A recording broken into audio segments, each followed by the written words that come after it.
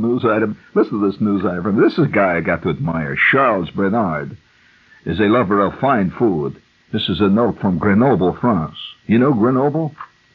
It's a great city. In fact, Grenoble is, that's not only the place where they had the Olympics. It's the place where, speaking of guys that hated their hometown, did you ever hear of the writer Stendhal? Stendal or Dahl, depending on whether you prefer the H or the A, is Stendhal. Some people call it Stendhal. Henri Beyle, his name is Beyle. His whole life was in getting the hell out of his hometown. He hated it. It was Grenoble, France, by the way, and his old man was a grocer. So for that reason, he became very elegant. Walk up and down the boulevards of Paris and speak only of the more elegant side of life. And he was always going to salons, and he became a superb he would have been an unbelievable star on talk shows today. In fact, they say that he died the way he wanted to die. Walking right down the middle of the boulevard in full tick, wearing his beaver hat, and in the middle of a very long, involved conversation about the poems of a lesser-known French impressionist. He died right in the middle of that conversation.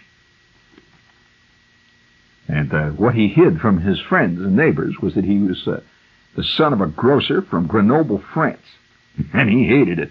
But this is a note from Grenoble. Charles Bernard, a lover of fine food, sat down in Grenoble's best restaurant, the Suite et Bordeaux. Oh, elegant. He ordered a crab salad, baked shrimp, with a cheese sauce, lamb chops, a very fine and exquisitely, beautifully bottled Beaujolais. He had chocolat mousse, coffee, cognac, and followed it up with a package of Gitane cigarettes. He also then bought a bottle of champagne for some nice Swiss tourists who were sitting at the next table. Oh, what an elegant app. You know, in a French restaurant like that, if you ever go into one of these, you have about 9 stars after them, in the Michelin guide. And you go there and you start, first of all, you have to call them 7 weeks in advance. You don't just go there and say, hey, I want to buy to eat, Henri. No way. And they prepare it, and you arrive about 11 in the morning, and by maybe 3 or 4, you may be served your appetizer, possibly your pâté, and by 8 or 9 o'clock that night, the entree comes, and after that, it's maybe till midnight before the champagne and cigars. But nevertheless, Bernard was sitting there enjoying a fine and a superb meal in this elegantly rated restaurant when the waiter brought the check for 149 francs.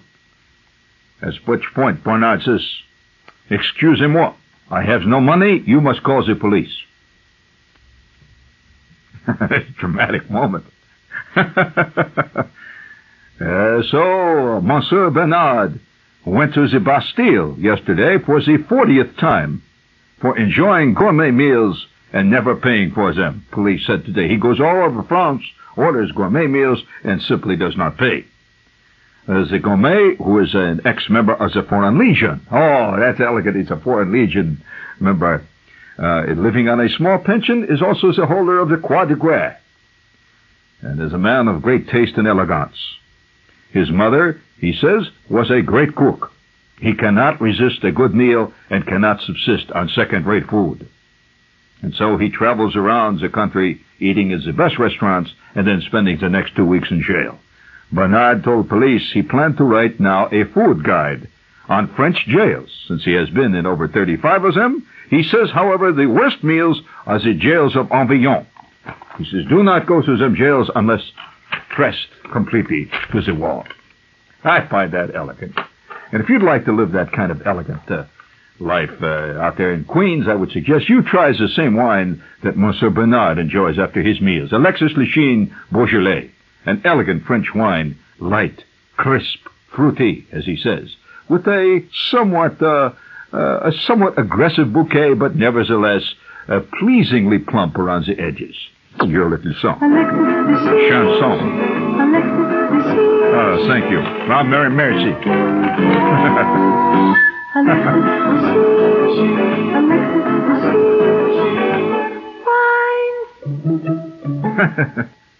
I kind of like the way that guy lived. You know, he sounds. You know who he sounds like to me? Who could play that beautifully? Would be the late Clifton Webb. You remember Clifton Webb, the actor? I could just see him with a French accent arriving, a little bit frayed around the edges, wearing the French foreign, a little rosette of the French Foreign Legion there, ordering it out. And I like the touch of ordering champagne for the people at the next table. Now that is truly style. For that nice Swiss couple at the next table, and then when the waiter comes, you must take me to jail. I cannot pay. Notice he does not say, take me to the kitchen. I will wash the dishes. No way. He says, I go to jail. I like the idea of writing a food guide to the various jails, too. As the food in the jails in Avignon are incredible. Ah, bah, humbug. But, you know, speaking of great stars, have you ever had that terrible? You know, I once had a thing like that. Have you ever gone into a restaurant and thought everything was under control? An expensive restaurant. Oh God, I'll never. I know I've never told you this story because it just hit me when hearing the story of this guy Charles Bernard. But I had a fantastic thing happen to me here. Let's put it this way, at a very crucial period in my career. I have never. I don't even. There's some stories you don't even like to tell yourself. You know, they're so terrible. You know, it's just one of those bad moments. But I'll tell you. I'll be honest with you. I'll lay it out to you. I had a moment in a restaurant here in New York one night, which will go down in my personal lexicon of memories as being one of the worst nightmares I've ever lived through. Now, you know, we've all had nightmares, actual sleeping nightmares. When you're asleep. You ever have a nightmare? And they can be all kinds of things, nightmare.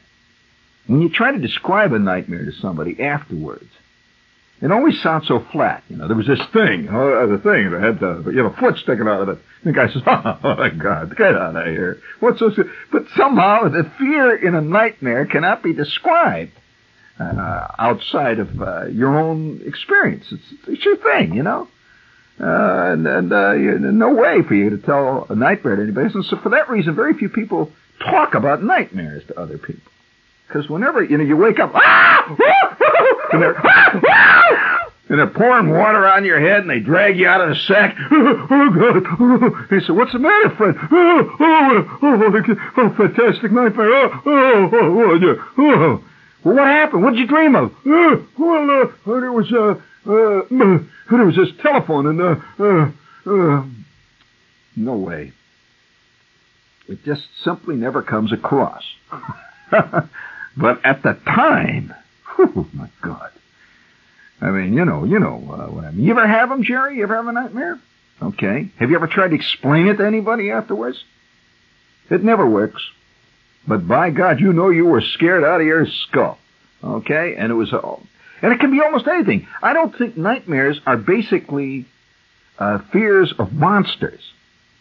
Now, this is bad writers always have a guy dreaming of a monster coming in, some fantastic thing coming. No way. Nightmares are far more subtle than that. Much more subtle. And we know it when we're living in one. And I'm going to tell you about a nightmare experience. It was really a nightmare experience. It really was. I mean, put yourself in my position. You have to do it. Then I was looking for a job. See, ever, gone through that period looking for, and it was desperate. I had to have a job, man. I mean, it was one of those scenes where everything was. It was the wolves were howling. And it was nipping at, and other people I knew, I'd see guys on the street, and they were all working. They had all these things going. Oh God, I really was, boy, had to have a job.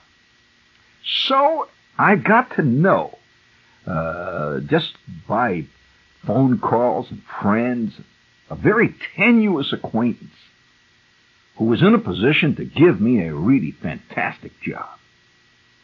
And it was a girl. Now, have you ever had that happen to you? and I might say an attractive girl. Now, this presented certain problems. Now, if it's a male, you just go in, try to get to know him or something, talk him into it, let him, have an interview and all that. But this was different. So one thing led to the next, and one night I had arranged a date with this girl, an actual date. Now remember, she's a powerful executive, an elegant girl. And on top of it, she had the world by the you-know-what. And there I was, living from hand to mouth. I didn't know whether I could pay the rent next week, and I was living in this 2-bit hotel over on 49th Street off of Times Square. In fact, this hotel was so shoddy, I've often talked about this hotel. Have you ever lived in a true flea bag over a long period of time, maybe a month, 2 months, a year? Well, the flea bag life is a very special life. I'm not talking about a flop house. I'm talking about a flea bag. I'm talking about the kind of hotel where guys who used to be, 2-bit agents that handle seal acts are living, and, that kind of stuff. And here I am. I'm in this crummy little hotel, and I'm having problems with the rent and everything else. But I've got a date, so I did everything I could. I sent the one suit that I had. I got it all clean on. I got my shirt clean and the whole bit. This girl had no idea, remember, of my plight. No way. That's part of the nightmare scene that was developing. Nightmares have all kinds of ramifications that do not come to the surface immediately. And so that night, we met. Now, I had to work it out, so I didn't meet her with a cab or anything like that. See, her office was in Midtown, so I said, I'll meet you at such and such a bar, which I knew I could get to by walking. So we met at this elegant bar, see. And every cent is very carefully calculated in my mind, see. And I know exactly how much money I've got.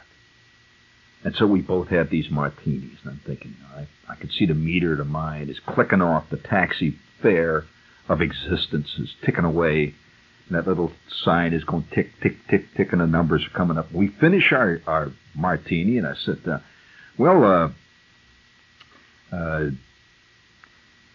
really looking forward to this tonight. And she said, so am I. I said, I've heard about you, Really, you're a legend. She said, oh, no, I'm just like any other girl when I get out of the office.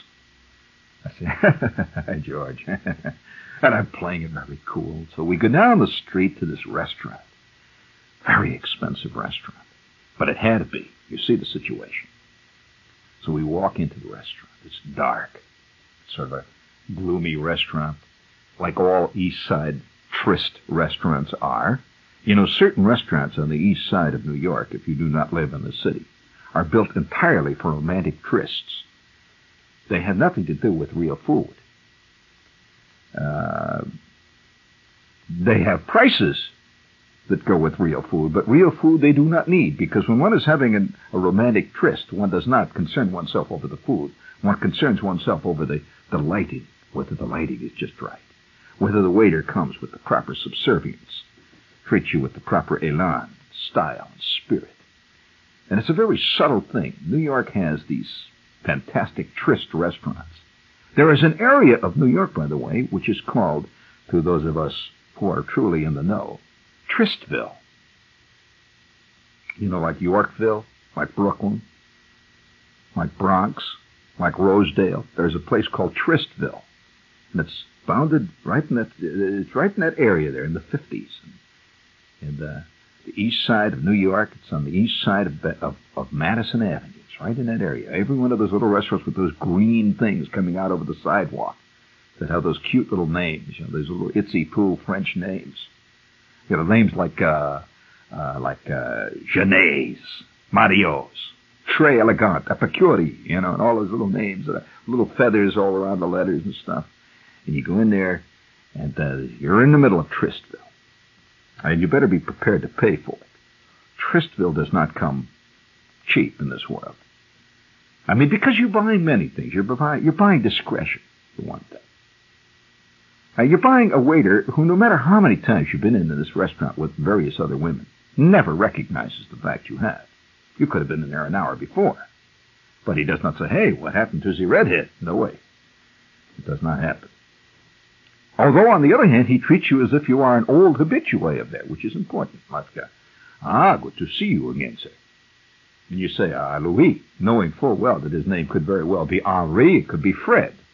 But you call him Louis. He says, it's a good, of course, c'est regular. And you say, c'est très elegant, c'est pâté. And he brings it in. And everything goes swimmingly. So I'm sitting there with this girl, and we're really, it's really beginning to work out. And I'm slowly maneuvering it around to, let's put it this way.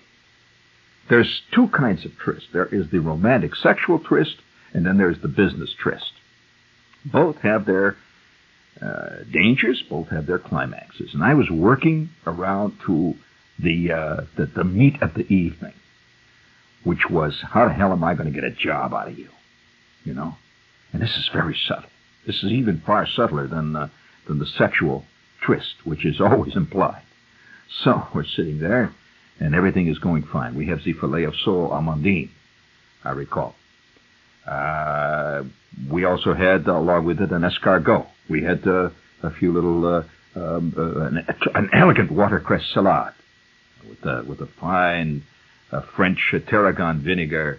In fact, one of the finest subtle sauces I've had in years. And everything is going so fine. She's mellowing. Now she's moved around. We're in one of these horseshoe booths, She's sort of moved around. See, she's sitting around with me now. No longer is she sitting across the table, and we are tinkling our glasses back and forth. We have had our second bottle of what we will say Beaujolais. And she turns to me and says, excuse me, ma'am, please. And she gets up and disappears into the darkness. Now, just before that had happened, the waiter had come in to the conversation, and with his little silver platter, his little silver plate, had laid down next to the wine bottle the bad news. Well, of course, if you go to this kind of restaurant, they do not itemize it. It isn't like going to the chock full of nuts or McDonald's. There's just a few little scrawls in purple ink, and at the bottom, in elegant European writing, the sevens with the little lines through them and all that. There is the bill. Well, I have been expecting this, right? So I look at the bill and I say, we've done it, Shep. You've done it again. Yes, sir. Real good. And I'm sitting back there, and this is at the moment it happened. I reach in the back pocket of my suit, which has just been cleaned, and I take out my wallet. And I open my wallet. I can't believe it. I have no money. My wallet is empty.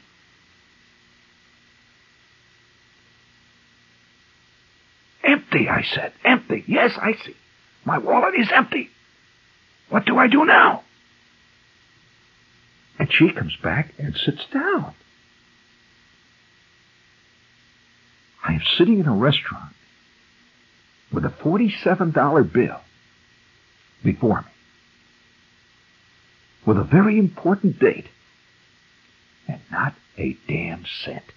I have no idea where it went. That is the stuff of which nightmares are made.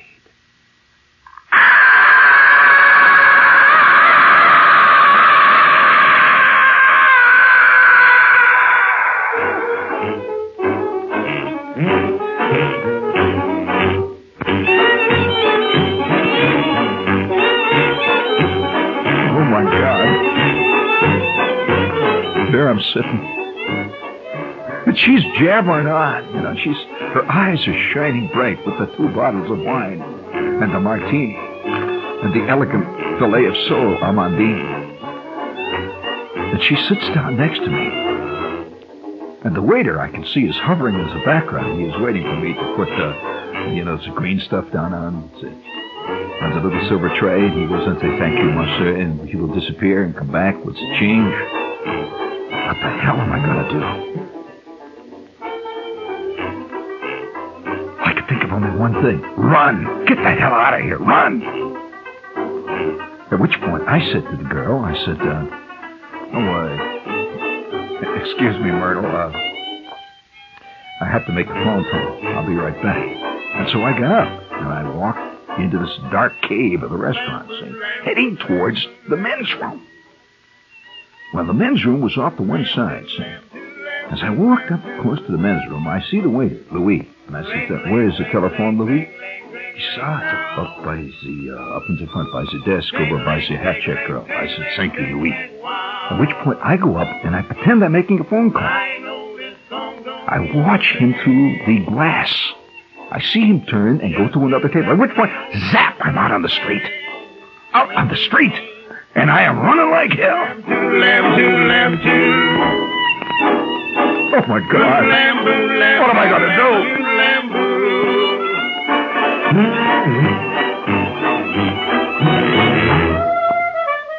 Well, I mean, this was a crisis, man. This was a crisis, the worst kind. So I ran down the street. I get over on Madison Avenue, and I turn left on Madison and start running downtown. Running like hell. The only thing I can think of is to head towards my room. I figured I must have left the money on my bureau or something. So I run into the hotel. I'm out of breath. I run 19 blocks. I go up the elevator. Nothing. No money. I'm broke. Oh, my God, what do I do? What do I do now? So I go down to the desk clerk, who was a poetic type, who forever claimed he was writing a novel. I said, "Hey." I said, "Marty, oh, God, am I in trouble? Listen to the story." I said, I got to hit $55 now, right this minute, now. Don't ask any questions. Give it to me. I said, "Yeah, okay." He reached in his drawer and he gave me $55. He gave me $20 bills, a couple of tens and a 5. I said, thanks. I grabbed it and ran out.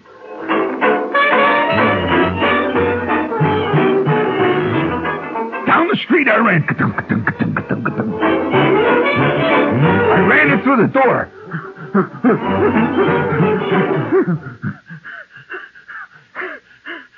I said, "Wait a minute. I've been out. The whole thing has taken me 12 minutes. 117 blocks. I must have broken all existing records for the 5-mile run." I go into John. I'm getting my breath back. Oh, God.